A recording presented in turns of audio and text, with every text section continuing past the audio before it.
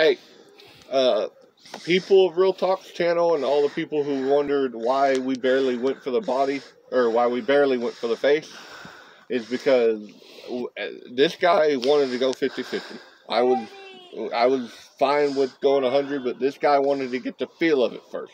That's why we only done body shots. Explain, Adam. Explain why you wanted to go 50-50. Because I've never been in a match. Yeah, that's it. No headgear. He just agreed to do. We agreed. Both of us agreed to do 50-50.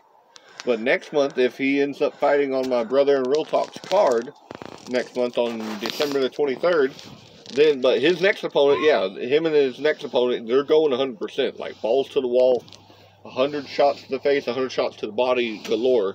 And me and Ty Plusion agreed. We are going 100%. We are going to try to knock each other's heads off.